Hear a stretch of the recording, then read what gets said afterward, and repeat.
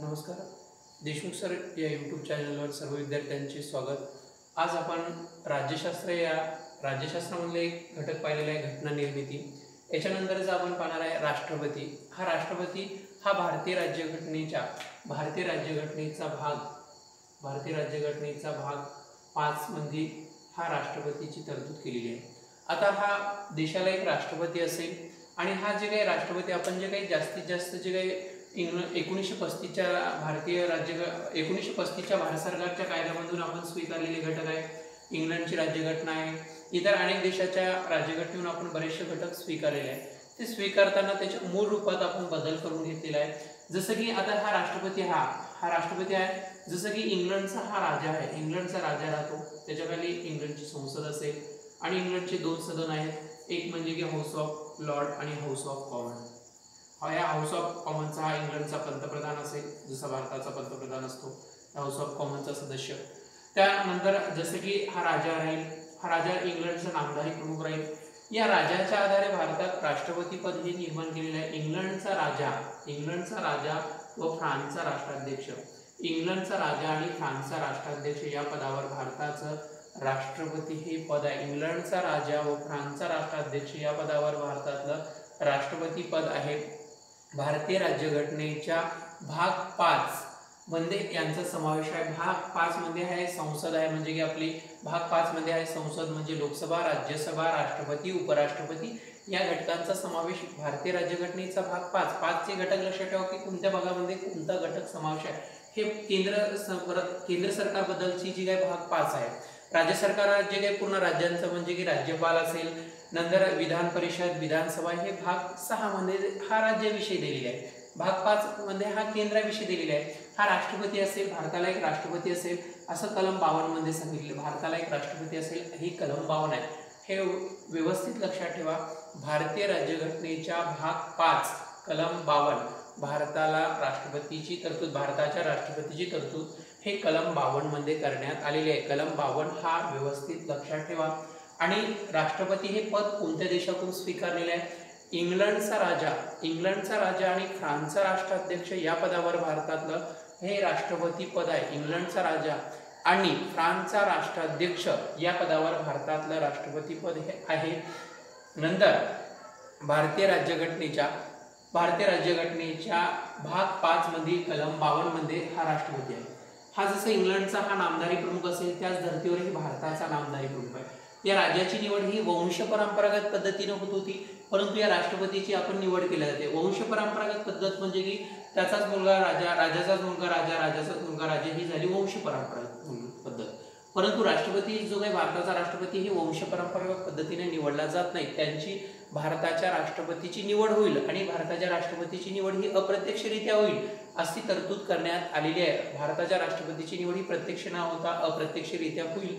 आणि जर आपण प्रत्यक्ष निवड जर राष्ट्रपतीची असेल तर आता ही अतिशय म्हणजे की खर्चिक पद्धत होती आणि ही वेळखाऊ प्रक्रिया होती भारताच्या राष्ट्रपतीची प्रत्यक्ष निवड करायची. त्याच्यामुळे भारताच्या राष्ट्रपतीची निवड ही अप्रत्यक्षरित्या करण्याची तरतूद करण्यात आलेली आहे. हा भारताचा राष्ट्रपती हा भारताचा नामधारी प्रमुख असतो. भारताचा नामधारी प्रमुख, भारताचा घटनात्मक प्रमुख, भारताचा सर्वोच्च सरसेनापती, भारताचा प्रथम नागरिक, भारताचा संपूर्ण कारभार हे राष्ट्रपतीच्या नावाने चालतो. भारत राज्याचा प्रमुख, भारताचा घटनात्मक प्रमुख, भारताचा नामधारी प्रमुख, भारताचा जो काही संपूर्ण कारभार हे राष्ट्रपतीच्या नावाने चालतो. भारताचा सर्वोच्च सरसेनापती. नंबर 1 लक्षात ठेवा की भारताचा नामधारी प्रमुख, भारताचा प्रथम नागरिक, भारताचा सर्वोच्च सरसेनापती आणि भारत राज्याचा प्रमुख म्हणून राष्ट्रपतीला भारत राज्याचा प्रमुख, भारत सरकारचा प्रमुख म्हणलं तर पंतप्रधान ओळखले जाईल.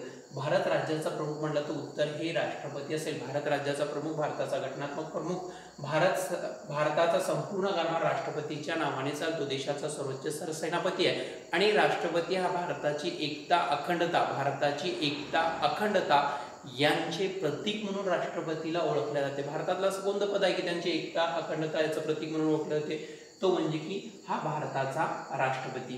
भारताला एक राष्ट्रपती असे कलम 52 भारतीय राज्यघटनेच्या भाग 5 कलम 52 आपण पाहत आहे. सर्वप्रथम हा राष्ट्रपती देशाचा नामधारी प्रमुख, देशाचा प्रथम नागरिक, देशाचा सर्वोच्च सरसेनापती, देशाचा सर्वोच्च सरसेनापती म्हणजे राष्ट्रपती, भारत राज्याचा प्रमुख, भारताचा घटनात्मक प्रमुख, देशाची एकता अखंडता यांचं प्रतीक म्हणजे की हा राष्ट्रपती. नंतर कलम आता येईल 54, कलम 54, 56, 58, 59, 60, 61, हा 61, नंतर येतील 72, 72 नंतर येईल 74, नंतर येईल 77, 78, 108, 123, 143 हे महत्त्वाच्या कलम. 108, 123, 143 हे भारताच्या राष्ट्रपती संदर्भातल्या कलम. नंतर जे येईल 352, 356, 360 आणि हे 280, 280, 280. नंतर हा 280 आहे, तर याच्याबद्दल आपण बोलणारच आहे. सुरुवातीला आपण कलम 52 बद्दल बोललेले आहे. कलम 52 भारताचा राष्ट्रपती लक्षात ठेवा. कलम 52 याच्या संदर्भात एक पद्धत छोटीशी लक्षात ठेवा.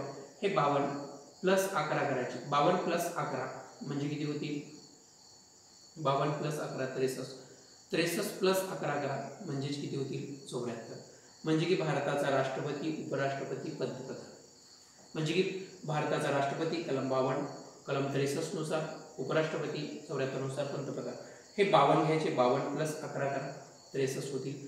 63 प्लस 11 हे 74, हे पंतप्रधान. 74 हे काय असतील? पंतप्रधान. म्हणजे राष्ट्रपती, उपराष्ट्रपती, पंतप्रधान हा घटक असेल. नंतरचा आपण पाहतोय की कलम 52 मध्ये भारताचा राष्ट्रपती असेल. कलम 54 नुसार राष्ट्रपतीची होईल निवडणूक. कलम 54 नुसार राष्ट्रपतीची निवडणूक. आता या राष्ट्रपतीची निवडणूक करायची आपल्याला. भारताच्या राष्ट्रपतीची निवडणूक कलम 54. आता या कलम 54 मध्ये भारताच्या राष्ट्रपतीची निवड ही अप्रत्यक्षरित्या केली जाते. भारताच्या राष्ट्रपतीची निवड ही अप्रत्यक्ष म्हणजे की प्रत्यक्ष जनता या ठिकाणी सहभागी होत नाही. जनतेने जे प्रतिनिधी निवडले त्या प्रतिनिधीद्वारे जे राष्ट्रपतीची निवड करतील त्याला अप्रत्यक्ष पद्धत म्हणतात. प्रत्यक्ष पद्धत निवड म्हणजे काय? प्रत्यक्ष निवड म्हणजे की ज्या निवडणुकीमध्ये प्रत्यक्ष जनतेचा सहभाग असतो, प्रत्यक्ष जनता मतदान करते त्याला प्रत्यक्ष निवड म्हणतात. आणि ज्या निवडणूक पद्धतीमध्ये प्रत्यक्ष जनतेचा सहभाग नसतो ती निवडणूक पद्धत म्हणजे अप्रत्यक्षरित्या.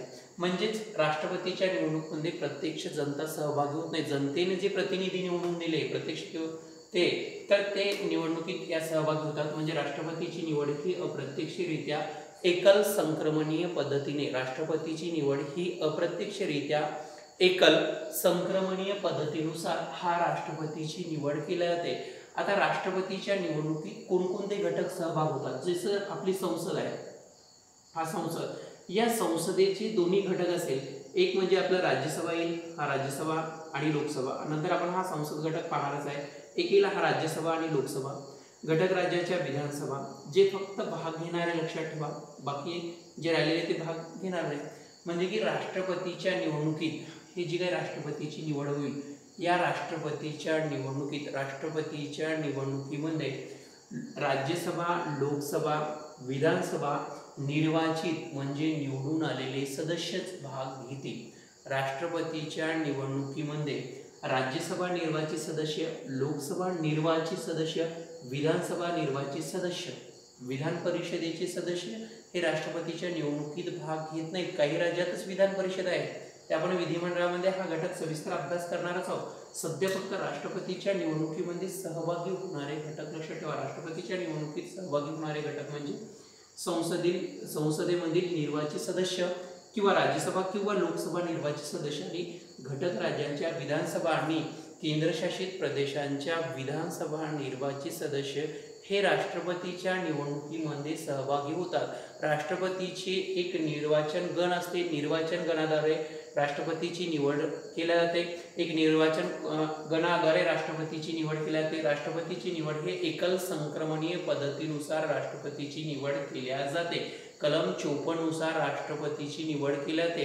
कलम 54 हे 52 झाले की कलम 54 राष्ट्रपतीची निवडणूक. राष्ट्रपतीच्या निवडणुकीत लोकसभा, राज्यसभा, राज्यांच्या विधानसभा, केंद्रशासित प्रदेशांच्या विधानसभा, निर्वाचित सदस्यांचा समावेश हे राष्ट्रपतीच्या निवडणुकीत होतो.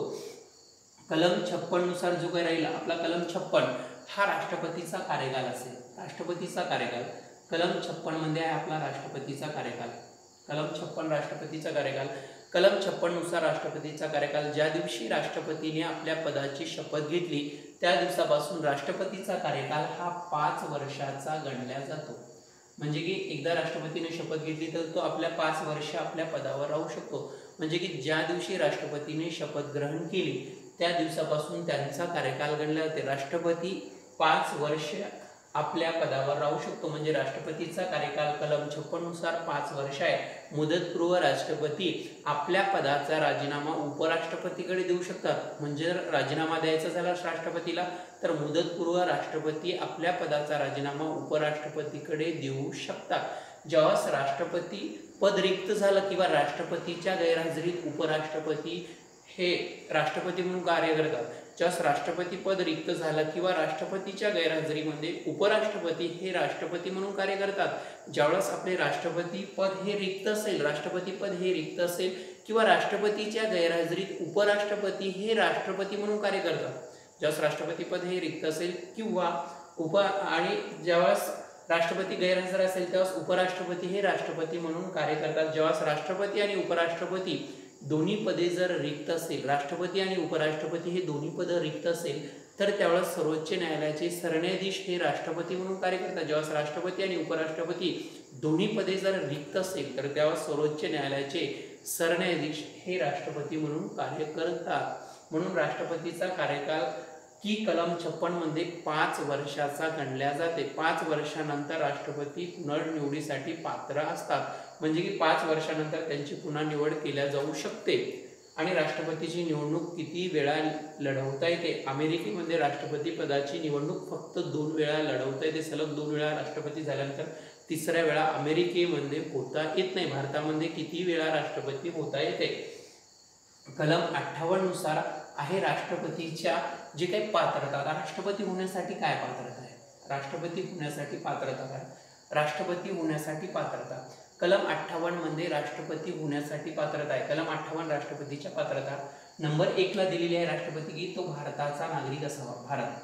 तो भारताचा नागरिक असावा. राष्ट्रपती हा भारताचा नागरिक, राष्ट्रपतीची निवडणूक लढवायची भारताचा नागरिक असावा. नंतरचा वय वर्ष 35. राष्ट्रपतीची निवडणूक लढवण्यासाठी वय वर्ष 35 पूर्ण असावे. राष्ट्रपतीची निवडणूक लढवण्यासाठी वय वर्ष 35 पूर्ण असावे. राष्ट्रपतीची निवडणूक लढवण्यासाठी वय वर्ष 35 पूर्ण असावे. नंतर तो लोकसभेस निवडून येण्यास पात्र असावा. लोकसभेस निवडून येण्यास पात्र असावा. राष्ट्रपती लोकसभेस निवडून येण्यास पात्र असावा. असा व्यक्ती राष्ट्रपतीची निवडणूक लढू शकतो की तो भारताचा नागरिक आहे, वय वर्ष 35 पूर्ण आहे, लोकसभेस निवडून येण्यास पात्र आहे. आणि त्यामध्ये ज्याला आवेदनपत्रक सादर करतावेळी 50 सदस्यांचा पाठिंबा आणि 50 सदस्यांचा अनुमोदन लागते. राष्ट्रपतीच्या निवडणुकीत भाग घेणारे 50 सदस्यांचा पाठिंबा आणि 50 सदस्यांचा अनुमोदन, 50 सदस्यांचा पाठिंबा आणि 50 सदस्यांचा अनुमोदन पत्रक हे राष्ट्रपतीची निवडणूक लढवण्यासाठी त्या सदस्यांच्या मागे 50 सदस्यांचा जो पाठिंबा लेखी स्वरूपाचा आणि 50 सदस्यांचा अनुमोदन पत्रक असेल तर असा व्यक्ती राष्ट्रपतीच्या निवडणुकीत सहभागी होता येते. हे आहेत राष्ट्रपती होण्यासाठी कलम 58 नुसार पात्रता. तो भारताचा नागरिक असावा, वय वर्ष 35 पूर्ण असावे, लोकसभेस निवडून येण्यास पात्र असावा आणि त्या आवेदनपत्र सादर करताना 50 सदस्यांचा पाठिंबा व 50 सदस्यांचा अनुमोदन पत्रक असावे आणि भारतीय रिझर्व्ह बँकमध्ये 15,000 रुपये डिपॉझिट भरावे लागेल. 15,000 रुपये. आणि जर एकूण मताच्या 106 जर मतं मिळाली नाही तर हे डिपॉझिट बरखास्त होते.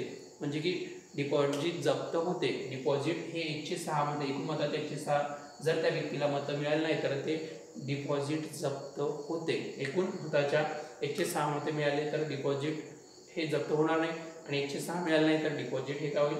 जप्त होईल. हा आहे 58 नुसार पात्रता. कलम 59 नुसार कोणत्या सदनाचा सदस्य राहता येत नाही? राष्ट्रपती. कलम 59 नुसार राष्ट्रपतीला राज्य विधिमंडळाची जी काही विधान परिषद असेल, विधानसभा असेल, लोकसभा असेल, राज्यसभा असेल किंवा कोणतेही सदन असेल या कोणत्याही सदनाचा सदस्य राहता येत नाही. कलम 59 नुसार राष्ट्रपतीला कोणत्या सदनाचा सदस्य राहता येत नाही. जसं आता 59 पर्यंत आपण काय पाहिलं? सुरुवातीला राष्ट्रपती आणला, नंतर राष्ट्रपतीची निवड केली, नंतर राष्ट्रपतीचा कार्यकाल आणला, नंतर राष्ट्रपतीच्या पात्रता, नंतर राष्ट्रपतीला कोणत्या सदनाचा सदस्य राहता येत नाही. नंतर कलम 60 नुसार राष्ट्रपतीला दिल्या जाते शपथ. हे राष्ट्रपतीला दिल्या जाते शपथ. कलम 60 नुसार राष्ट्रपतीला दिल्या जाते शपथ. राष्ट्रपतीला कलम 60 नुसार राष्ट्रपतीला शपथ दिल्या जाते. कलम 60 नुसार राष्ट्रपतीला शपथ दिल्या जाते. राष्ट्रपतीला शपथ हे सर्वोच्च न्यायालयाचे सरन्यायाधीश राष्ट्रपतीला शपथ देतात. सर्वोच्च न्यायालयाचे सरन्यायाधीश हे राष्ट्रपतीला शपथ देतात. पद आणि गोपनीयतेची शपथ हे राष्ट्रपतीला सर्वोच्च न्यायालयाचे सरन्यायाधीश हे राष्ट्रपतीला शपथ देतात. सर्वोच्च न्यायालयाचे सरन्यायाधीश हे राष्ट्रपतीला काय देतात? शपथ. कलम 60 नुसार. कलम 61 नुसार महाभियोग लावला जातो. महाभियोग हे कलम 61 नुसार महाभियोग. आता हा महाभियोग म्हणजे काय की कलम 61 नुसार महाभियोग राष्ट्रपतीने जर घटनेचा भंग केला किंवा घटनाविरोधी जर वर्तन राष्ट्रपतीने केले, राष्ट्रपतीने जर घटनेचा भंग केला किंवा घटनेचा विरुद्ध वर्तन केले तर त्यावेळेस राष्ट्रपतीला पदावरून दूर करण्याची जी पद्धत आहे त्या पद्धतीला महाभियोग म्हणतात. हे राष्ट्रपतीने जर घटनेचा भंग केला तर राष्ट्रपतीवर महाभियोग प्रक्रिया लावल्या जाते. तर आता महाभियोग प्रक्रिया हे राज्यसभा किंवा लोकसभा या कोणत्याही सदनामध्ये लावल्या जाते, राज्यसभे किंवा लोकसभेमध्ये. परंतु हे लावतावेळी त्या सदनाच्या 104 सदस्यांच्या मागणी पाहिजे, लेखी स्वरूपांची मागणी. राष्ट्रपतीला 14 दिवस लेखी स्वरूपाची सूचना द्यावी लागते. राष्ट्रपतीला 14 दिवस पूर्व लेखी स्वरूपाची सूचना द्यावी लागते की 14 दिवसानंतर राष्ट्रपतीवर महाभियोग प्रक्रिया चालवल्या जाणार आहे आणि त्या राष्ट्रपतीला आपलं मत व्यक्त करण्याचा अधिकार दिला जातो. राष्ट्रपतीला आपलं मत मांडण्याचा हा वेळ दिला जाते. 104 सदस्यांनी मागणी केली आणि हा ठराव जर 2/3 बहुमताने लोकसभा आणि राज्यसभा या दोन्ही सदनांनी जर पारित केला तर राष्ट्रपतीला पदावरून दूर केले जाते. हा ठराव कोणत्याही सदनामध्ये मांडला जातो. ज्या सदनात मांडायच्या त्या सदनाच्या 104 सदस्यांची मागणी पाहिजे. राष्ट्रपतीला 14 दिवस पूर्वसूचना दिल्या जाते लेखी स्वरूपाची आणि नंतर हा ठराव दोन्ही सभागृहामध्ये 2/3 बहुमताने जर पारित झाला तर राष्ट्रपती पद रिक्त झालं असं समजल्या जाते. आतापर्यंत एकाही राष्ट्रपतीवर महाभियोग प्रक्रिया चालवल्या गेलेली नाही. आतापर्यंत एकाही राष्ट्रपतीवर महाभियोग प्रक्रिया चालवल्या गेलेली नाही. राष्ट्रपतीच्या महाभियोग प्रक्रियेमध्ये लोकसभा आणि राज्यसभेच्या सर्व सदस्यांचा समावेश असतो. म्हणजे निर्वाचित आणि नामनिर्देशित. लोकसभेमध्ये आणि राज्यसभेमध्ये काही निर्वाचित आणि काही नामनिर्देशित सदस्य असतात. या सर्व सदस्यांचा समावेश हे महाभियोग प्रक्रियेमध्ये असतो. महाभियोग प्रक्रियेमध्ये लोकसभा आणि राज्यसभा या सर्व सदस्यांचा समावेश असतो आणि राष्ट्रपतीच्या महाभियोग प्रक्रियेमध्ये राज्याच्या विधानसभा विधान परिषद सदस्यांचा समावेश नसतो. फक्त महाभियोग प्रक्रियेमध्ये की एवढंच लक्षात ठेवा, संसदेचे सर्व संसद म्हणजे लोकसभा आणि राज्यसभेच्या सर्व सदस्यांचा समावेश राष्ट्रपतीच्या महाभियोग प्रक्रियेमध्ये असतो. ही आहे महाभियोग प्रक्रिया. 104 सदस्यांची मागणी, 14 दिवस पूर्व राष्ट्रपतीला सूचना देणे, तसा ठराव 2/3 बहुमताने लोकसभा आणि राज्यसभा दोन्ही सदनांनी पारित केला तर राष्ट्रपती पद हे रिक्त झालं असं समजल्या जाते. नंतर आणि कलम 72 नुसार नंतर राष्ट्रपतीला दयेचा अर्ज, राष्ट्रपतीला दयेचा अर्ज. दया म्हणजे क्षमा करणे, पूर्णतः क्षमा करणे, काही अंश क्षमा करणे, तो संपूर्णतः अधिकार राष्ट्रपतीला आहे. एखाद्या कैद्याला किंवा फाशीची शिक्षा झाली असेल किंवा एखाद्याला जन्मठेपेची शिक्षा झाली असेल तर त्या दया कलम 72 नुसार राष्ट्रपतीकडे दयेचा अर्ज करता येतो. कलम 72 नुसार राष्ट्रपतीकडे दयेचा अर्ज करता येतो. कलम 72 ही अतिशय महत्त्वाची आहे, लक्षात ठेवा. कलम 72 नुसार राष्ट्रपतीकडे दयेचा कडे दयेचा अर्ज करता येतो. कलम 72 नुसार राष्ट्रपतीकडे दयेचा हा अर्ज करता येतो. राष्ट्रपतीकडे दयेचा अर्ज कलम 72 नुसार राष्ट्रपतीकडे दयेचा अर्ज करता येतो आणि पूर्णतः क्षमस्व करण्याचा अधिकार फक्त राष्ट्रपतींना असतो. सर्वोच्च न्यायालयाने निर्णय दिला तरी पूर्णतः दया देण्याचं काम हे राष्ट्रपतीकडे असते. पूर्णतः क्षमस्व, एखाद्याला जर फाशीची शिक्षा झाली असेल तर त्याचं रूपांतर राष्ट्रपती जन्मठेपेत करू शकतात. जन्मठेप झाली असेल तर काही काळ कमी करू शकता. हे कलम 72 नुसार राष्ट्रपतीला हे दयेचा अर्ज आहे. कलम 74 असे सांगते की राष्ट्रपतीच्या कामकाजात हातभार लावण्यासाठी कलम 74 मध्ये पंतप्रधानाची नेमणूक करणे. म्हणजे की कलम 74 राष्ट्रपतीच्या कामकाजामध्ये हातभार लावण्यासाठी कलम 74 मध्ये पंतप्रधानाची नेमणूक करणे. पंतप्रधानाची नेमणूक करते त्यावेळी लोकसभेमध्ये बहुमत प्राप्त पक्षाचा नेता पंतप्रधान म्हणून नेमणूक करण्याचे अधिकार राष्ट्रपतींना असतात. कलम 74 नुसार ज्या पक्षाला लोकसभेमध्ये बहुमत आहे, बहुमत प्राप्त पक्षाचा नेता पंतप्रधान म्हणून नेमणूक करणे, पंतप्रधान आणि पंतप्रधानाच्या सल्ल्याने इतर मंत्र्यांच्या नेमणुका करणे, हे कलम 74.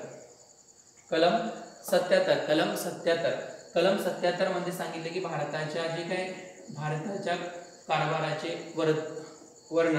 कारभाराचे वर्णन म्हणजे की भारताचा संपूर्ण कारभार हे राष्ट्रपतीच्या नावाने चालतो. कलम 77 नुसार भारताचा संपूर्ण कारभार हे राष्ट्रपतीच्या नावाने चालतो. भारताच्या कारभाराचे वर्णन म्हणजे की भारताचा जो काही संपूर्ण कारभार हा राष्ट्रपतीच्या नावाने चालतो. भारताचे संपूर्ण कारभार हे राष्ट्रपतीच्या नावाने चालतो. भारताचा संपूर्ण कारभार हे राष्ट्रपतीच्या नावाने चालतो.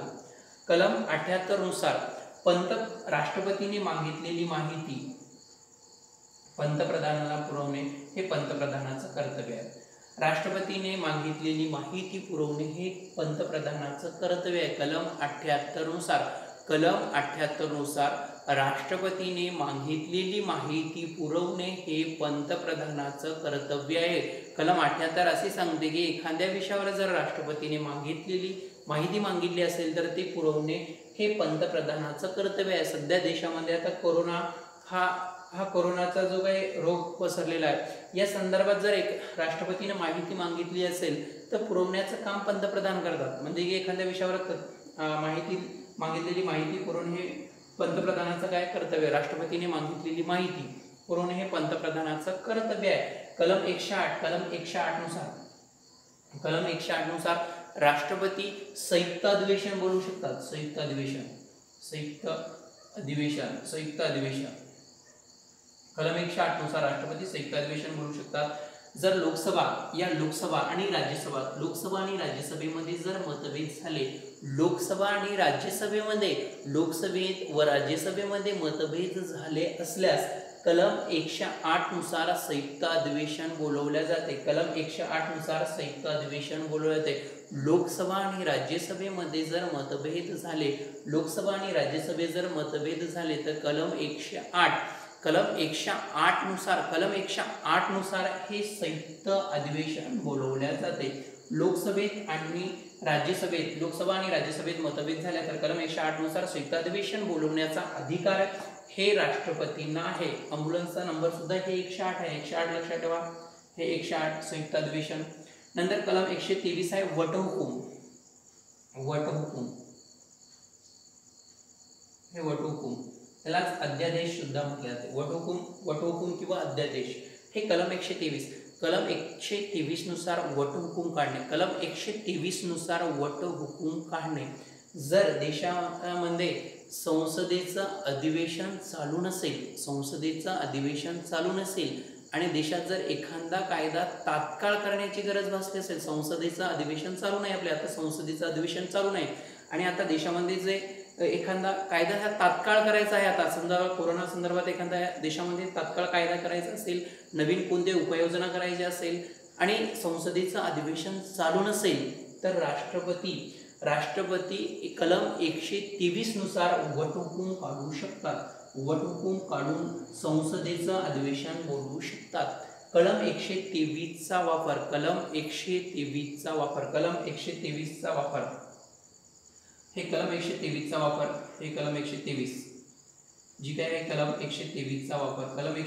वापर हे अधिवेशन चालू असेल तर करता येत नाही. संसदेचं अधिवेशन चालू असेल तर करता येत नाही. जर अधिवेशन चालू नसेल आणि देशामध्ये एखादा कायदा जर तात्काळ करायचे असेल तर कलम 123 नुसार वटहुकूम काढण्याचे अधिकार राष्ट्रपतीला आणि राष्ट्रपती संसदेचं अधिवेशन बोलवू शकतात. कलम 123 नुसार. कलम 143 नुसार राष्ट्रपती हे सर्वोच्च न्यायालयाचा सल्ला घेऊ शकतात. सर्वोच्च न्यायालयाचा सल्ला.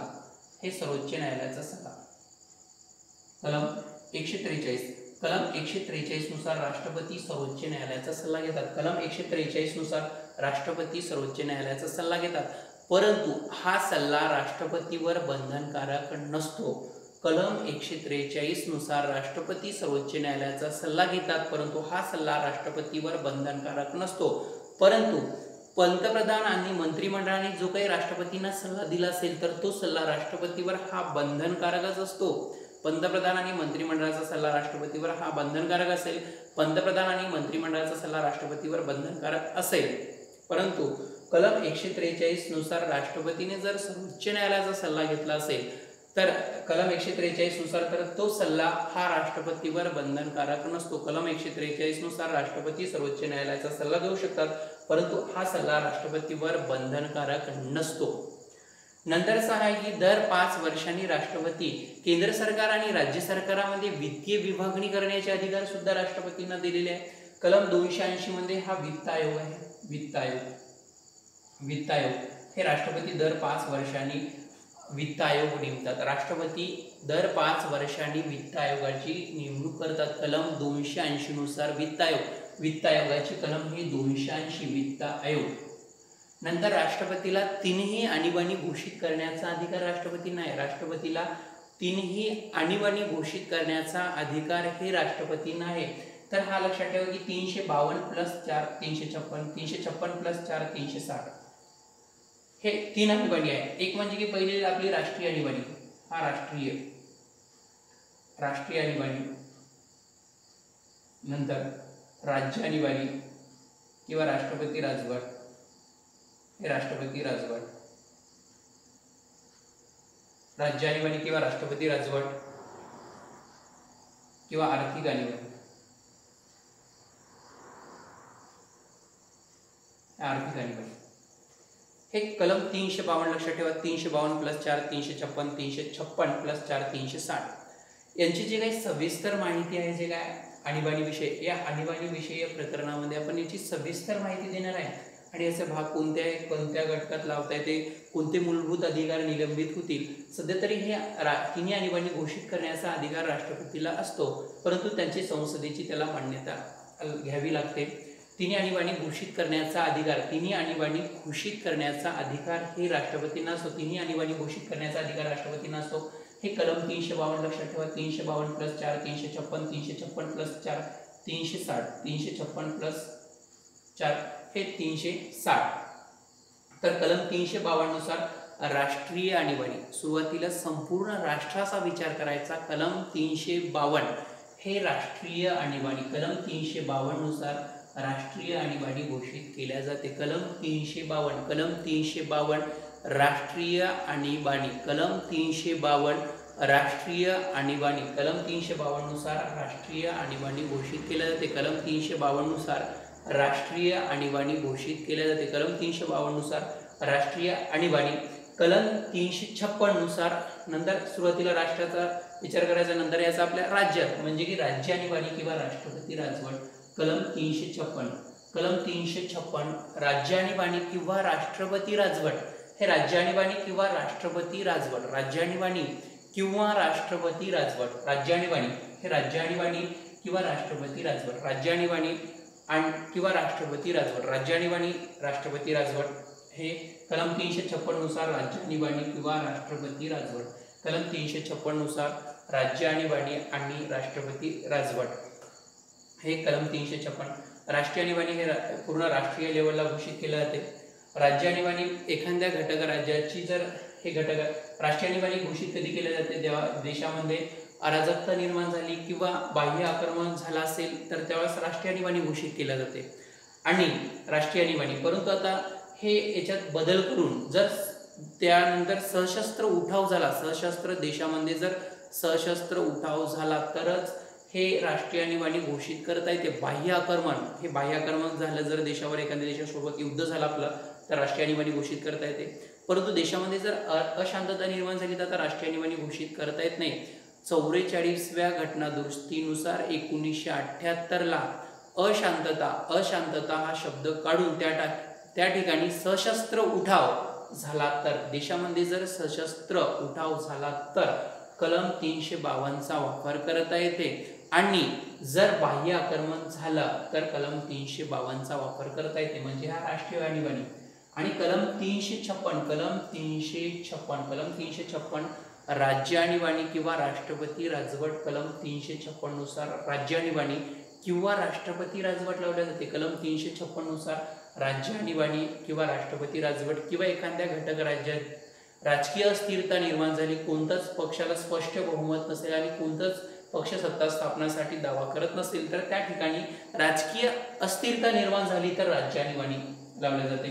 जसं आता महाराष्ट्रामध्ये 2019च्या शेवटी हे राजकीय अस्थिरता निर्माण झाली, त्यामुळे राज्य आणीबाणी लावण्यात आली राष्ट्रपती राजवट. आणि राष्ट्रपती राजवट किंवा राज्य आणीबाणी लावल्या गेली, राष्ट्रपती राजवट किंवा राज्य आणीबाणी लावल्या गेल्यास, राष्ट्रपती राजवट किंवा राज्य आणीबाणी लावल्या गेल्यानंतर तिथला कारभार राज्यपालामार्फत राष्ट्रपतीद्वारे पाहिला जातो. राज्यपालामार्फत म्हणजे त्या घटक राज्यात म्हणजे राज्यसूचीतल्या विषयावर कायदे करण्याचा अधिकार केंद्राला भेटतो. एखाद्या घटक राज्यामध्ये राज्य आणीबाणी लागू झाली तर त्या घटक राज्यातील राज्यसूचीतल्या विषयावर कायदे करण्याचा अधिकार केंद्राला मिळतो.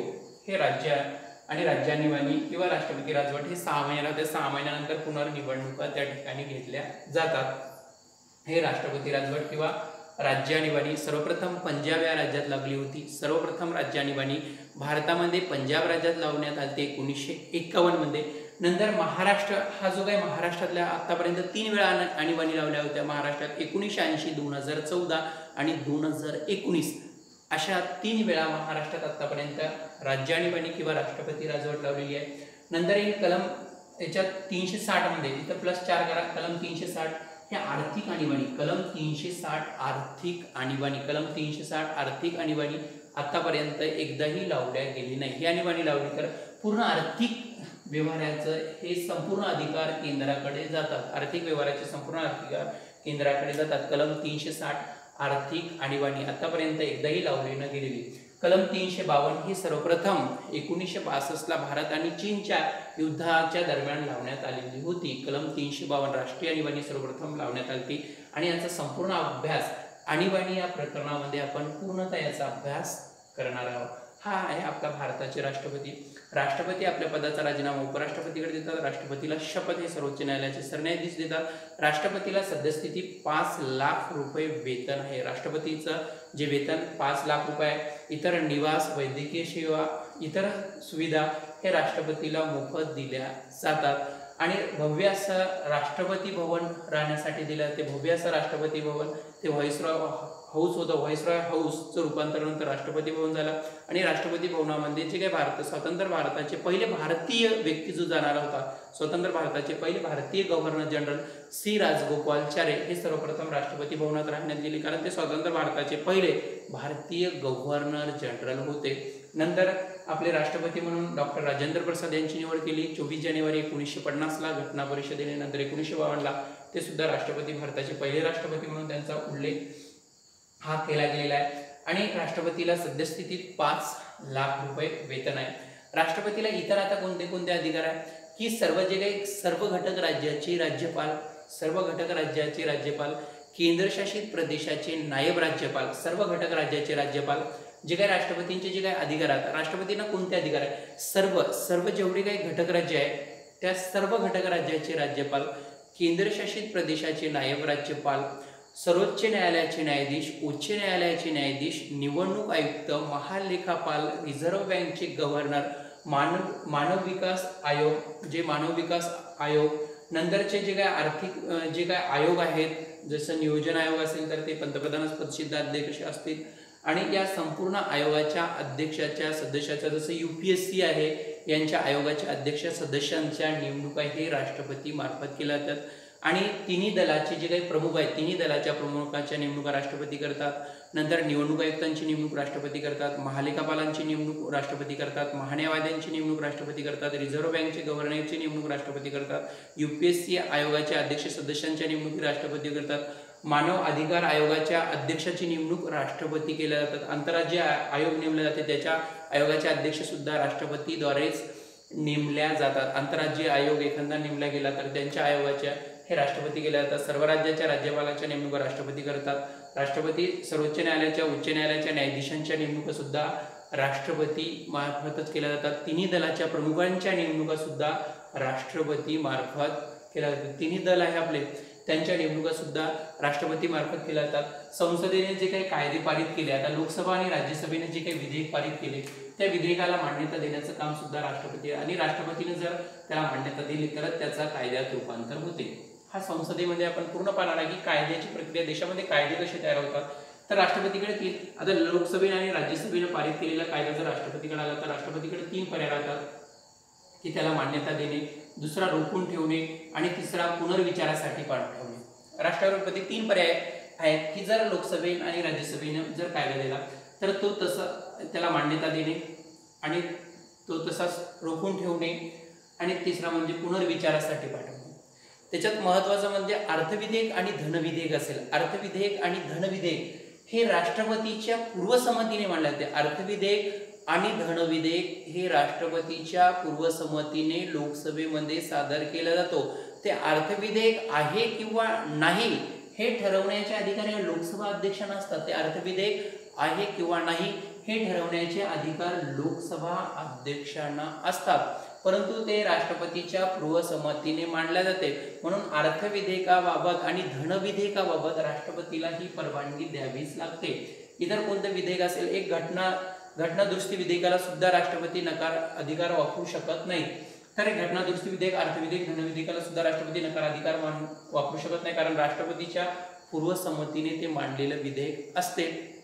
आणि त्यानंतर की राष्ट्रपती ते एखादं विधेयक तसंच रोखून ठेवू शकतात. याच्यात निश्चित असा कार्यकाल दिला नाही की राष्ट्रपती किती कार्यकाळपर्यंत ते रोखून ठेवू शकतात आणि तिने पुनर्विचारासाठी पाठवू शकतात. आता मान्यता दिली तर प्रश्नच नाही, रोखून ठेवले जाऊ शकते एखादं विधेयक, सामान्य विधेयक. नंतरचा जो काही तिसरा पर्याय आहे की राष्ट्रपती पुनर्विचारासाठी पाठवलं. राष्ट्रपतीने एखादं विधेयक जर संसदेकडे पुनर्विचारासाठी पाठवलं आणि या संसदेने, लोकसभेनं आणि राज्यसभेनं ते विधेयक जशाच्या तसं पुन्हा पारित केला तर त्याला राष्ट्रपतीला मान्यता द्यावीच लागते. पुन्हा राष्ट्रपतीला मान्यता देणे हे बंधनकारक राहते आणि राष्ट्रपतीने स्वाक्षरी केल्यानंतर त्यांचं कायद्यात रूपांतर होते. म्हणजे की राष्ट्रपतीच्या स्वाक्षरीने प्रत्येक विधेयकाचं कायद्यात रूपांतर करण्याचं काम हे राष्ट्रपतीचं असते. भारताचे राष्ट्रपती हे भारताचे नामधारी प्रमुख, भारतातील हे नामधारी प्रमुख आणि भारताचा प्रथम नागरिक म्हणून ओळखल्या जाते, ते म्हणजे भारताचे राष्ट्रपती. इत्यादी प्रकारे भारताच्या राष्ट्रपतींना अधिकार प्राप्त आहेत. याच्या व्यतिरिक्त आपण जे काही आता घटक पाहणार आहे की जे काही प्रश्न परीक्षेच्या दृष्टिकोनातून अत्यंत महत्त्वाचे, म्हणजे की हे तिन्ही हे आणीबाण्या विचारल्या जातात, वित्त आयोग विचारले जाते, जसे देयचा अर्ज विचारला जाते, हे तिन्ही कलम 108, 123, 143 हा विचारला जाते. ही सुरुवातीला सांगते कलम 52 नुसार राष्ट्रपती, कलम 54 नुसार निवडणूक, राष्ट्रपतीच्या निवडणूक, कलम 56 नुसार कार्यकाल, 58 नुसार पात्रता, 59 नुसार कोणत्या सदनाचा सदस्य राहता येत नाही, 60 नुसार शपथ, 61 नुसार महाभियोग, 72 नुसार देयचा अर्थ, 74 नुसार पंतप्रधानाची नेमणूक, 77 नुसार भारताचा संपूर्ण कारभार राष्ट्रपतीच्या नावाने चालते, 78 नुसार राष्ट्रपतीने मागितलेली माहिती पुरवणे हे पंतप्रधानाचं कर्तव्य आहे, 108 नुसार संयुक्त अधिवेशन बोलवणे, नंतर 123 वटहुकूम काढणे, 143 नंतर सर्वोच्च न्यायालयाचा सल्ला राष्ट्रपती घेतात, परंतु हा सल्ला राष्ट्रपतीवर बंधनकारक नसतो. 280 नुसार वित्त आयोग नेमणूक करण्याचा अधिकार राष्ट्रपतींना आहे. कलम 352 नुसार राष्ट्रीय आणीबाणी, कलम 356 नुसार राष्ट्रपती राजवट किंवा राज्य आणीबाणी, 360 नुसार आर्थिक आणीबाणी आणि नंतर या कायद्याचं रूपांतर करणे, हे कायदे राष्ट्रपती हे कायद्यात रूपांतर करणे. तिसरा नंतर एखाद्या घटक राज्याच्या विधिमंडळाने जर एखादं विधेयक पाठवलं तर त्यावेळेस राष्ट्रपतीला कोणत्या विधिमंडळाने एखादं विधेयक पाठवलं तर त्यावेळेस राष्ट्रपतींना कोणते अधिकार, संसदेनं पाठवलं ते मान्यता देऊ शकतात, रोखून ठेवू शकतात किंवा पुनर्विचारासाठी पाठवलं आणि पुनर्विचारासाठी पाठवलेलं विधेयक पुन्हा जसंच तसं पारित झालं तर त्याला राष्ट्रपतीला त्याला मान्यता द्यावीच लागते. अर्थविधेयक आणि धनविधेयक हे राष्ट्रपतीच्या पूर्वसंमतीने लोकसभेमध्ये सादर केल्या जातात.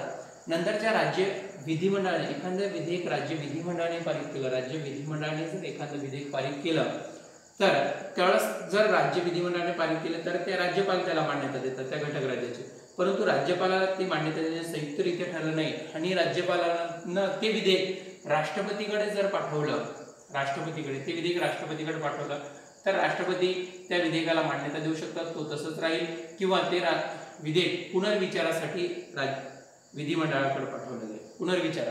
आणि विधिमंडळाने जर पुनर्विचार करून जर ते विधेयक पुन्हा राज्यपालाकडे पाठवलं, पुनर्विचार केला तर पुन्हा राज्यपालाला हे विधेयक राष्ट्रपतीकडे पाठवावं लागेल, तर राष्ट्रपतीला याला मान्यता देणं बंधनकारक नाही. जर संसदेने पाठवलं तर बंधनकारक राहील, राज्य विधिमंडळाने पाठवलं तर बंधनकारक राहणार नाही. हे व्यवस्थित लक्षात ठेवा. सर्वात जास्त प्रश्न विचारला जाणारा घटक म्हणजे की भारताचे राष्ट्रपती, आणि हा घटक आपल्याला माहित पाहिजे की आपल्या देशाचे जे काही राष्ट्रपतीच्या प्रक्रिया कोणत्या आहेत, त्यांना अधिकार कोणते आहेत, हा घटक आहे हा राष्ट्रपती. आतापर्यंत झालेले आता जे काही राष्ट्रपतीवर जे येणारे प्रश्न आहेत तो घटक आपण पाहणार आहे. अत्यंत महत्त्वाचा घटक असेल तो हा, व्यवस्थित लक्ष द्या. भारताचे जे काही पहिले राष्ट्रपती होते डॉक्टर राजेंद्र प्रसाद. हा प्रसाद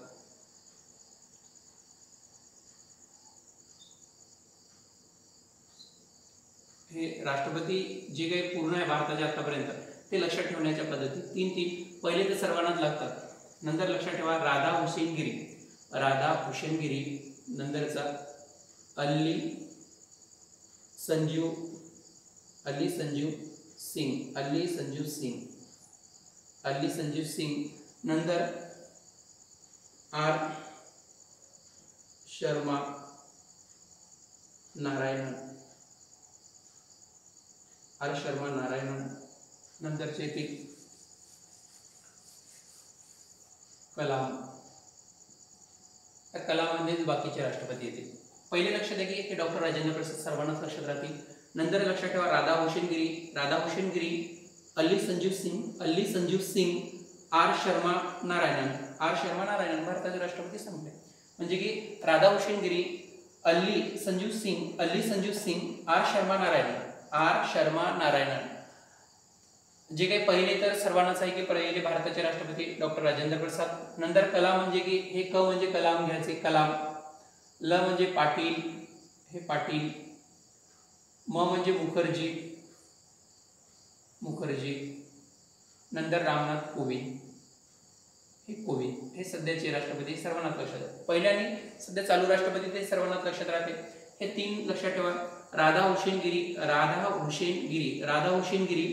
अली संजीव सिंग, आर शर्मा नारायणन.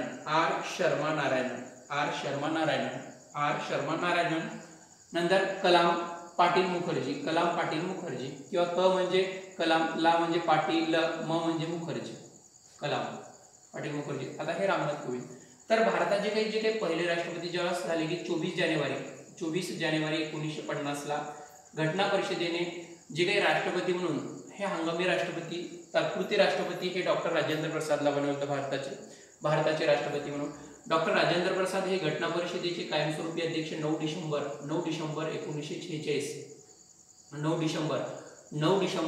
1946 ला घटना परिषदेचे कायमस्वरूपी अध्यक्ष म्हणून डॉक्टर राजेंद्र प्रसाद यांची निवड करण्यात आली आणि ते घटना परिषदेचे कायमस्वरूपी अध्यक्ष म्हणून यांनी कार्य पाहिलेले आहे. घटनेवर जे काही कायमस्वरूपी अध्यक्ष म्हणून यांचा निवड करण्यात आली 9 डिसेंबर 1946 ला. नंतर 24 जानेवारी 1950 ला त्यांची भारताचे हंगामी राष्ट्रपती म्हणून या संविधान सभेने निवड केली. तेव्हा निवडणुका झाल्यानंतर संविधान सभेने त्यांची निवड केली. नंतर 1952 ला राष्ट्रपती म्हणजे की आपल्या जी काही लोकसभेच्या राज्यसभेच्या निवडणुका झाल्या आणि 1952 ला भारताची संसद अस्तित्वात आली आणि त्यावेळेस 1952 ला राष्ट्रपतीच्या सर्वप्रथम निवडणुका झाल्या आणि 1952 ला सुद्धा डॉक्टर राजेंद्र प्रसाद हे राष्ट्रपती म्हणून निवडून आले आणि ते आतापर्यंत सर्वाधिक मताने निवडून आलेले राष्ट्रपती, भारताचे पहिले राष्ट्रपती 1952 ते 1962 या कालखंडामध्ये ते भारताचे राष्ट्रपती होते आणि ते एकमेव आतापर्यंतचे राष्ट्रपती आहे की सलग 2 वेळा त्यांनी राष्ट्रपती म्हणून कार्य केलं. सर्वाधिक राष्ट्रपतीपद म्हणजे की सर्वाधिक काळ राष्ट्रपती पदावर राहणारे व्यक्ती, भारताचे पहिले राष्ट्रपती, सर्वाधिक मताने निवडून येणारे राष्ट्रपती आणि घटनेचे कायमस्वरूपी अध्यक्ष म्हणून त्यांनी कार्य केलं. भारताचे 24 जानेवारी 1950 ला त्यांनी संविधान सभेने त्यांना भारताचे राष्ट्रपती म्हणून नियुक्त केले. नंतर 1952 ला लोकसभेच्या निवडणुका झाल्यानंतर ते भारताचे पहिले राष्ट्रपती म्हणून सुद्धा निवडून आले. नंतर दुसऱ्यांदा त्यांची राष्ट्रपती म्हणून निवड झाली. त्यांनी 2 वेळा भारताचे राष्ट्रपती म्हणून डॉक्टर राजेंद्र प्रसाद यांनी कार्य पाहिलं आणि नंतर राधा म्हणजे की डॉक्टर सर्वपल्ली राधाकृष्णन, हे राधा म्हणजे की डॉक्टर सर्वपल्ली राधाकृष्णन 1962 ला हे भारताचे राष्ट्रपती झाले. हे 62. आता हे 62 हे तर लक्षात ठेवा सरळ हे 62 पद 52 ते 62 ला डॉक्टर सर्वपल्ली राधाकृष्णन 1962 प्लस 5 किती येतील 67 हे 5 वर्षांनी. नंतर 67 प्लस हे 5 येणार नाही 69 येईल. नंतर 69 प्लस 5 घ्या इथं, हा सांगितलं जाईल 69 प्लस 5 किती येतील हा 74, 69 प्लस 5 हे 74, 74 प्लस हे 77 पर्यंत येते. नंतर हे 77 प्लस 5 82, हे 82 प्लस 5 87, नंतर 87 प्लस 5 92, 92 प्लस 5 97, 97 प्लस 5 2002, 2002 ते 2007, 2007, 2007 ते 2012, 2012 ते 2017, 2017 ते 2019, 2017 ते आतापर्यंत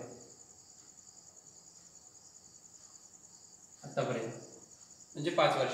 17ला रामनाथ कोविंद, 2017 ते आतापर्यंत हे आता इथून 5 वर्षांचा कार्यकाल राहील.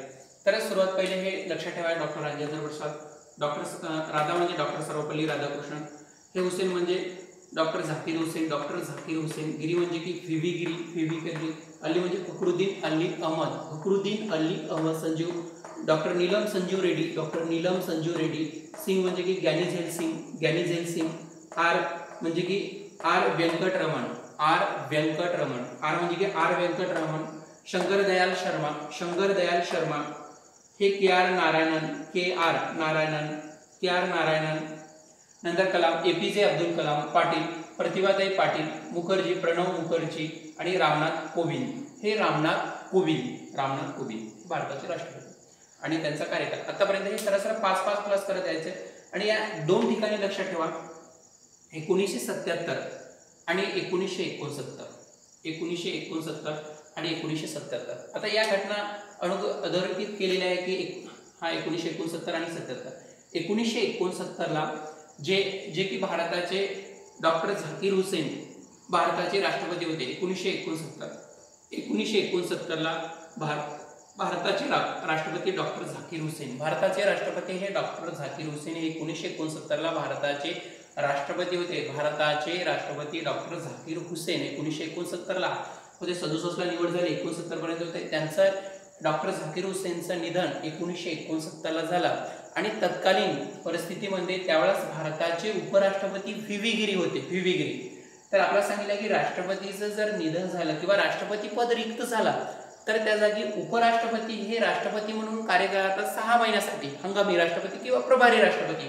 तर त्यावेळेस भारताचे उपराष्ट्रपती तत्कालीन परिस्थितीमध्ये भारताचे उपराष्ट्रपती हे व्ही गिरी, व्ही गिरी हे भारताचे उपराष्ट्रपती होते. व्ही गिरी हे भारताचे उपराष्ट्रपती होते आणि व्ही गिरीने 1969 ला प्रभारी राष्ट्रपती म्हणून भारताचे पहिले हंगामी किंवा प्रभारी राष्ट्रपती म्हणून कार्य केलं. कारण 1969 ला डॉक्टर झाकीर हुसेन यांचं निधन झालं. तत्कालीन परिस्थितीमध्ये भारताचे उपराष्ट्रपती व्ही गिरी होते. व्ही गिरीने भारताचे राष्ट्रपती म्हणून उपराष्ट्रपतीने राष्ट्रपती म्हणून प्रभारी हंगामी राष्ट्रपती म्हणून कार्य केला.